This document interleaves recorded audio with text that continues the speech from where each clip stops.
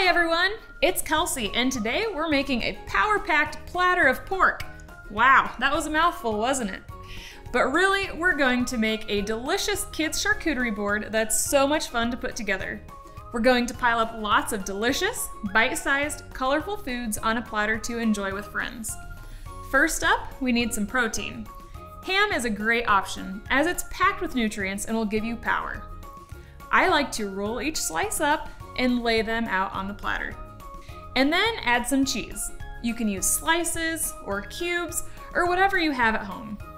Next up, let's add some crunch. We're gonna use whole wheat crackers and mixed nuts. Next up, we're gonna add some fruit. Today, we're gonna use strawberries and grapes. And lastly, we're gonna add some chocolate because who doesn't love a little bit of chocolate? How beautiful does this look?